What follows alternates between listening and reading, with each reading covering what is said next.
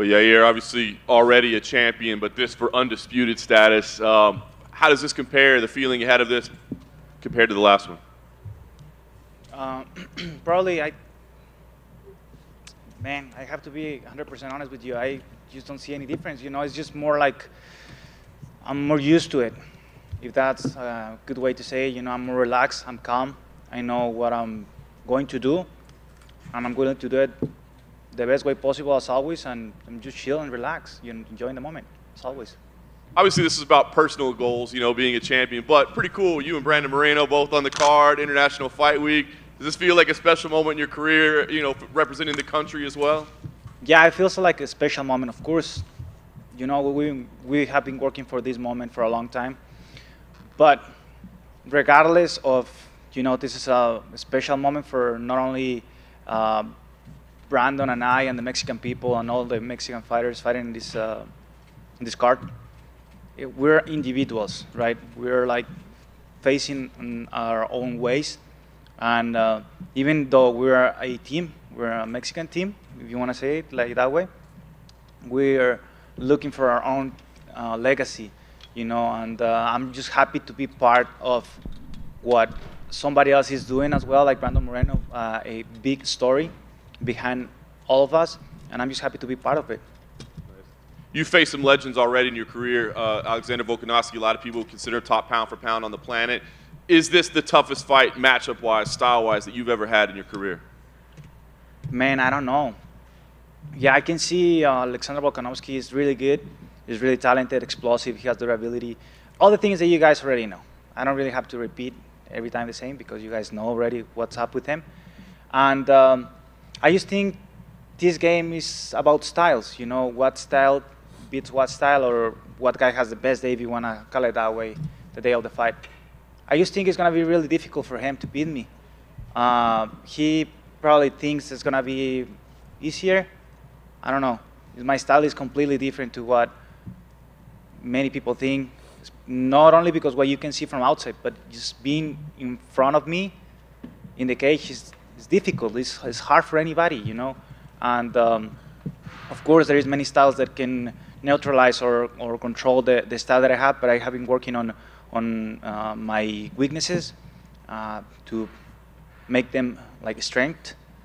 And you know, that's why I'm at this point right now facing Alexander Volkanovski for the undisputed belt. Nice. Last thing for me.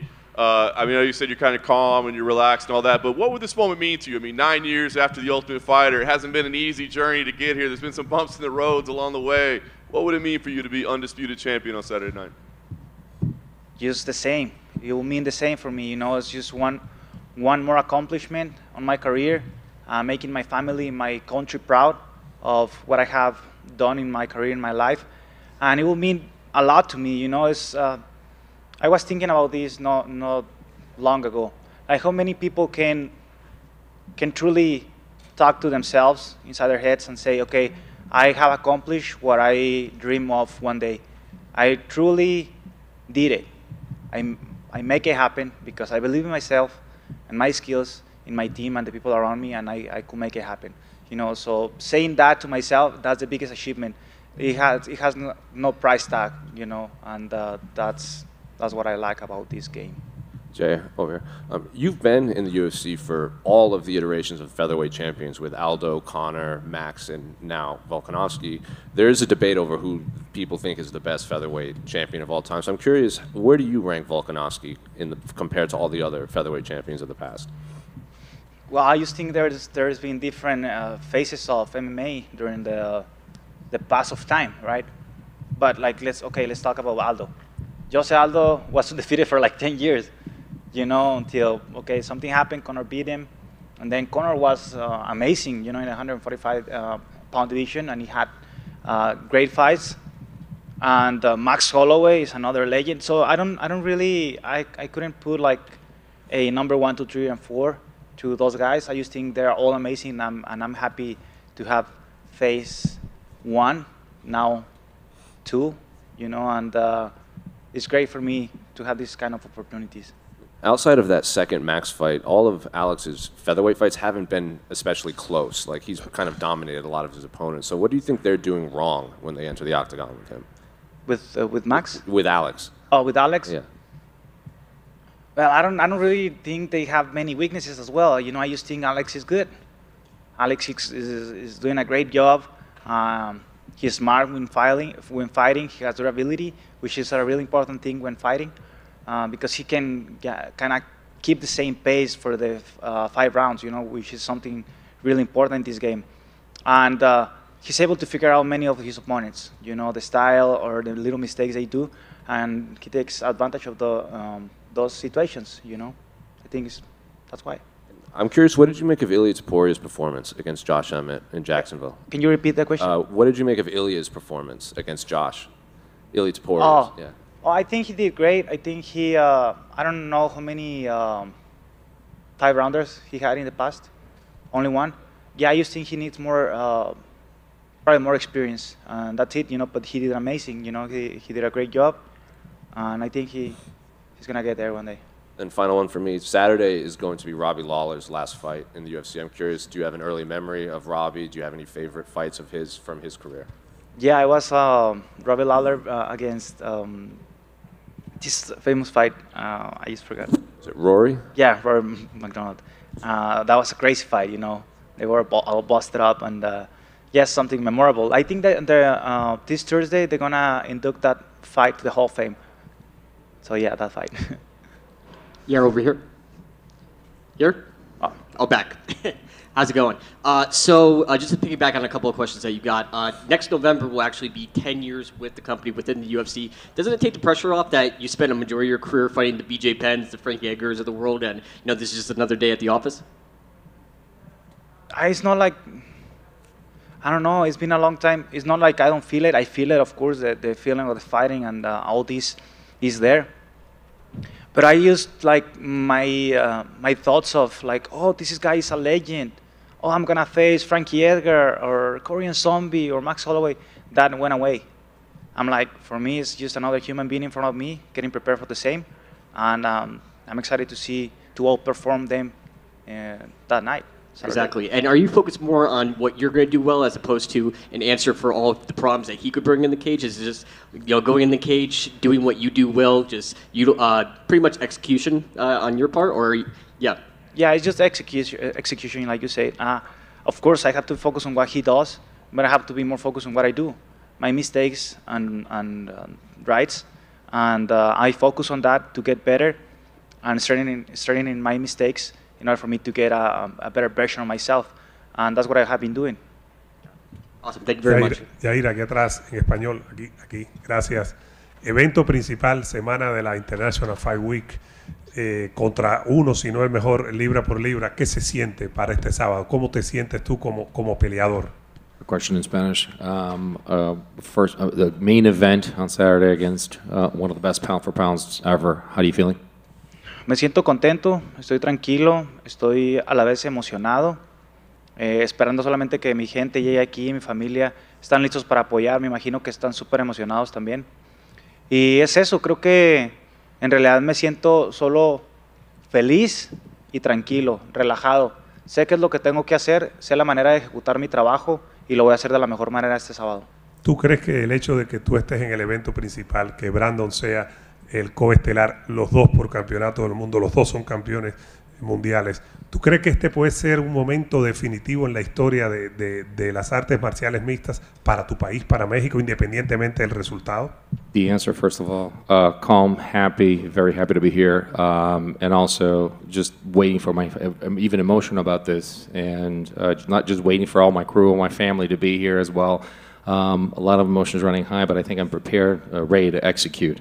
As far as the question is concerned, do you feel that this, the fact that you're in an event with Brandon Moreno, does this mean even more for MMA in Mexico and for everything that's been going on lately? Muy bien, yo creo que este es el momento. Creo que ya estamos viviendo la realidad de las cosas, ya estamos viviendo esta nueva era. No es saber si todavía, no sé qué más estamos esperando, ¿no? O sea, ya estás viendo la realidad de las cosas, los resultados ya están aquí, no hay que esperar más para ver qué más hay, los resultados ya están. Ahora, lo que viene, lo que parte de aquí ya va de sobra, todo lo demás ya es sobra, los resultados que vamos a venir forjando después de esto son añadiduras, si se le puede decir de esa manera, a lo que ya se ha logrado hasta ahorita. Pero ya estamos viviendo la era ahora es de nosotros. Estamos con 3 cinturones en México, viviendo la mejor faceta del MMA que ha existido en todo el tiempo, y yo creo que va a seguir siendo así por un buen rato. This is the moment for Mexico. I feel the moment is already here. I don't know what we're waiting for. I don't know what else we need to do. I mean, the results are here. Everything, the work has been put on, and everything else is just add-ons, if I can call it that way. Just stuff that comes in extra. The moment is there. We've done everything we could. I mean, we have 3 belts in Mexico. Everything else is just an add-on to everything that we're doing, and the moment is here. There's nothing else to wait. Yair, buenos días, acá atrás. Hay una presencia de nuevo en tu esquina, ¿no? En la pelea pasada, Mike Valle. ¿Cómo ha sido el volver a tener al coach Mike en la esquina en estas últimas peleas? Increíble. Perdón.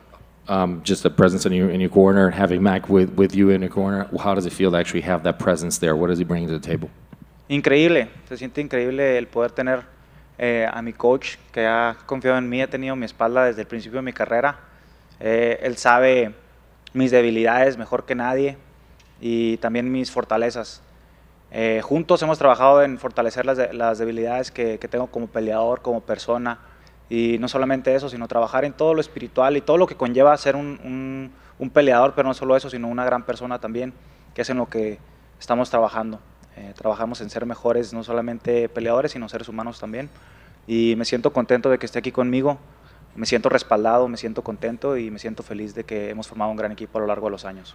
I'm very happy to have him here. Someone's got my back, someone that knows everything I've been through in my life and have been with me throughout my career, someone that knows me as a person, as a fighter. Also, he knows my strengths, and we've been working a lot on trying to strengthen our weaknesses, but not just to become a better fighter, but a better person as well. So very happy to have someone so important, to have assembled such a great team. Yair, yo sé que están haciendo legados individuales, pero tú conociste a Brandon hace 10 años en Jackson Wink MMA, se hicieron buenos amigos. Te hemos visto celebrarlo durante los años, lo hemos visto a él celebrarte durante los años. ¿Cómo se siente que en este momento tan importante pues sean ustedes dos, ¿no?, los que están compartiendo la cartelera, los amigos? Yeah, you've known Brandon for 10 years. You guys you've celebrated. Obviously, you have individual accomplishments. You have celebrated his career. He has celebrated yours. But at this point, like, you're together here. How does it feel to actually be together and both of you sharing this card? Sí, antes que nada me gustaría expresar que Brandon Moreno para mí es una inspiración. Brandon Moreno para mí es una inspiración, es el primero que pudo lograr unificar un título para México y de cierta manera me hizo abrir los ojos, ¿no? Aunque siempre he sabido que las cosas sí se pueden lograr. Después de que entré a la UFC empecé a ver que las cosas eran reales. Él fue el como que abrió todavía más mis ojos y me dijo, mira, cabrón, aquí está unificado el título y ahora lo demás pues va de cada quien, ¿no? Entonces me siento orgulloso de que estamos teniendo una cartelera juntos, de que los dos estamos representando a México para unificar, bueno, en mi caso unificar mi cinturón y él mantener el suyo. Y no sé, es que en realidad con palabras no alcanzan las palabras para expresarte lo orgulloso, lo feliz que me siento de estar en una situación como esta. First of all, let me get this out of the way. Brandon Moreno is an inspiration to me. This is a guy that actually unified titles and the first one to bring it to Mexico. This is a guy that, more than anything, we knew that, yes, we can. And when he did it, it was, this is here. Just go and come and take it. So obviously very happy to have been able to share and to witness this. To have him in a card, I don't even have words to express how proud I am to actually have him here, in my case, to be able to unify this title. Última pregunta de mi parte, Yair. Eres un artista marcial de por vida. Yo sé que lo que te gusta es probarte, probar tus habilidades. ¿Cómo ha sido en la cima de la edición Pluma probarte, tal vez contra el mejor momento que hemos visto en la historia del peso pluma, y saber que lo que estás logrando ahorita pues está resaltando en una parte muy importante, no en la historia del MMA mexicano, en la historia del MMA? You've been a mixed martial artist for your life, and obviously not only you're proving yourself now like you wanted to, but you're proving yourself in a moment that the division is actually at a high, probably all time. How does it feel to actually be able to accomplish what you're accomplishing in a moment that is not just special for Mexican MMA, but for the division in itself? La verdad no estoy enfocando en eso. O sea, en realidad para mí es solamente parte de, o sea, lo estoy viviendo porque llegamos a este punto a lo mejor en el deporte no sé cómo expresarlo sin que se malentienda. Estoy tan enfocado en mi pedo, si lo quieres ver de esa manera, que ni siquiera me fijo en lo demás. O sea, nada más estoy enfocado en hacer las cosas de la mejor manera que puedo en cada momento que tengo. Y yo sé que indiscutiblemente, a menos de que Dios me quite la vida, voy a llegar a hacer un performance el sábado en la noche y lo voy a hacer de la mejor manera, como hago todas las cosas que puedo en este momento en específico. Entonces ni siquiera estoy viendo como tanto a futuro, no me enfoco tanto en lo que pasó, ni quiero que se malentienda, tampoco estoy enfocado tanto en lo que está pasando alrededor, sino solamente en ir a hacer mi trabajo de la mejor manera cada momento. How can I say this? So actually, so please don't take it the wrong way, but I'm just so focused on my stuff, man. I'm focused on my crap. I just want to make sure that everything that's around me, that's the most important thing. Is unless God takes my life away, I'm going to be there on Saturday and give the performance of my life, and I'm going to be there and take this. So I'm just so focused in this moment and everything that we did to actually get to where we are right now that I'm not worried about everything that's a part of this major thing that you mentioned. Yair, ¿cómo estás? Una pregunta rapidita. Aquí atrás.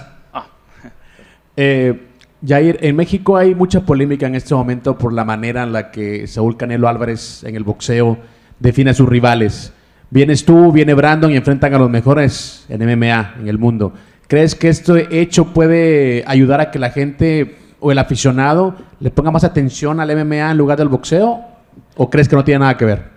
At this moment, we do understand in Mexico that there's a big controversy as far as Canelo Alvarez finding opponents for his fights in the boxing world, and at the same time, here you are, you got your fight, Brendan got fights, and you're going to fight this weekend. Does this mean that this could be a window of opportunity for MMA to even grow with what's happening in boxing, or do you think that's nothing to do with each other? Antes que nada, todo mi respeto para Canelo. Otra de las cosas, no estoy enterado de cómo funciona, si él o su equipo son los que eligen los rivales o no. Pero en realidad, pues, igual, no es por ser grosero, no sé. Es que no sé, no estoy enfocado en eso, no estoy pensando en eso. La gente siempre va a decidir al último lo que ellos quieren. Yo estoy enfocado en hacer mi trabajo de la mejor manera para que de algún u otro modo a la gente le guste, y si deciden seguir esto porque ven que es real, entonces que lo hagan. Si quieren seguir fanatizando todo el tiempo algo, pues adelante, no. Yo estoy trabajando sobre mi propio legado, sobre mi propio camino para forjar algo que es real, que ha costado muchísimo trabajo desde que tengo 5 años. Entonces, no sé qué más decirte, ¿no? Entonces, la gente puede hacer, pensar, crear la polémica que quieran. Nosotros estamos aquí trabajando por un mejor futuro. First of all, I don't, all the respect to Canelo Alvarez, and I really don't know what goes into actually matchmaking in boxing and how he decides his fights, but we're here, but this is not the focus. Again, I don't want to be rude about this, but I'm not focused on that. I'm not paying attention to all these things. I just want to make sure that my work, my legacy, and everything that I put in to actually get this done, and if people are going to like MMA, may they like it. If they see it and they like it, why not? Of course, there's going to be people that are going to be fanboying this and maybe not. But I hope that people will enjoy this and people will come. I'm not worried about the controversy of what's going on in the other world. Yair, back here. Yair, straight in the back. Did you talk to the UFC about bringing your special belt that you had made with the Mexican colors? Actually, yeah. I don't know if he's here. Yeah, I think he's here. You guys want to see it? Yeah. Yeah. Okay. Let's take a look at it. So I'll probably have somebody helping me out to explain this better. Have you guys seen the movie Coco? Okay, this is basically the movie is based on the family that made this. You know, those are like, of course, like cartoon animation, but it's also a real family. The artist is Jacobo and Maria Angeles. They're from Oaxaca, Mexico. And all you guys can see is not like printed, it's handmade. Dot by dot, line by line, is handmade, you know, by Oaxacan like artists, these guys. And If you guys get close to it, you guys can see like the detail it has. All the colors are made naturally. There is nothing chemical on it. Like I don't know, like flowers and stuff. They mix flowers and they mix all these crazy colors. They're all natural. And this is a unique piece, right? It doesn't have a price tag on it because it's unique. You know, I have had many people is like, oh, look at this guy, he's already like bragging around with his belt. This is a gift from my management team and from this guy, which I really truly appreciate because it's unique, you know. And you guys can see the Mexican art on it, and it's a beautiful piece. And I'm proud of having it here presented to you guys.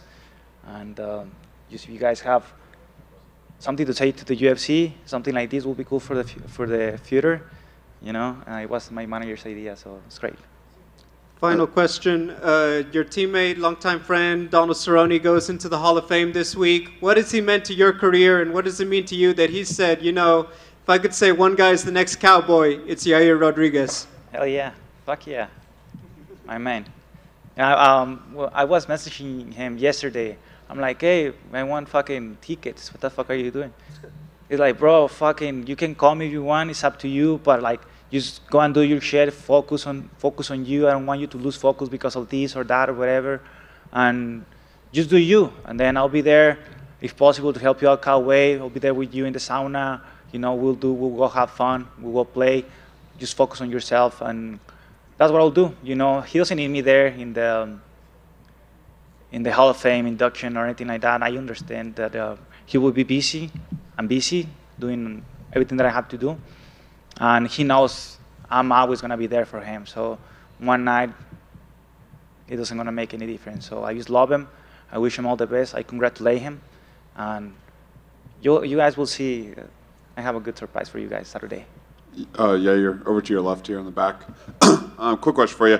You know, this is the second biggest underdog you've ever been in the UFC, and the only other time was your fight against Max Holloway. And I mean, that first round was one hell of a first round, and I don't think very many people saw that coming. Do you embrace this? Like, do you embrace this opportunity to play spoiler and people, at least the odds makers, betting against you there? Again, I don't put attention to none of that.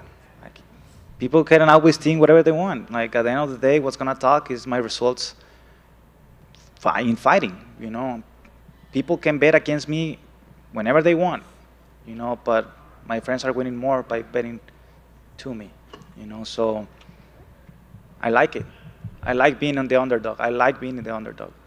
I'm gonna show you guys why you guys are wrong about me. And then last question for you. We're in the gambling capital of the world. I got to ask you, do you have a favorite roulette number, or do you have a favorite color you like in roulette? Favorite color? In roulette, do you play roulette at all? We're in the gambling capital of the world. Got to ask you.